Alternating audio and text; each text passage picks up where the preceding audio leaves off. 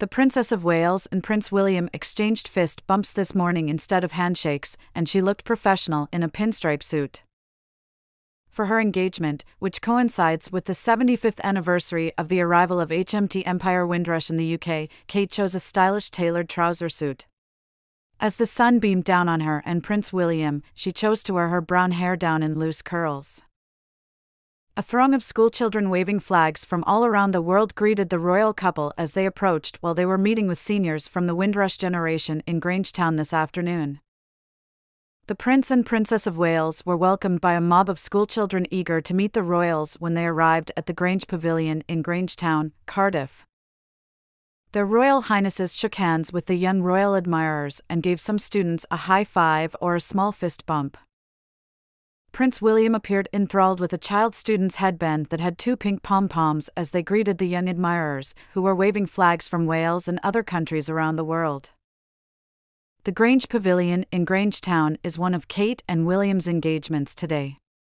There, they will meet representatives from the Windrush Cymru Elders, Black History Cymru 365, and the Ethnic Minority Youth Forum for Wales. Together, the Grange Pavilion Project, Grangetown Community Action, Cardiff University, and Cardiff Council transformed a defunct Bulls Pavilion into a community centre as part of the Grange Pavilion Collaboration Project. For the Ethnic Minority Youth Forum, Windrush Cymru Elders, and Black History Cymru 365 for Wales, the location serves as a vital gathering place and provides a community cafe, job, and training possibilities. The Windrush Cymru Elders Organization, which is a branch of Race Council Cymru, was founded in 2017. Its mission is to celebrate the accomplishments of the Windrush generation and individuals of African origin in Wales, while also promoting understanding of the needs and concerns of ethnic minority elders. The elders' personal stories and the impact their generation has had on Wales since their arrival 75 years ago were shared with the Prince and Princess.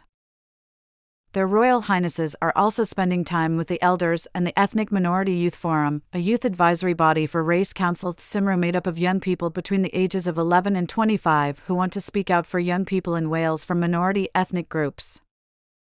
Last but not least, the Prince and Princess will interact with young people in the Somali community, who makes up a sizable component of Grangetown.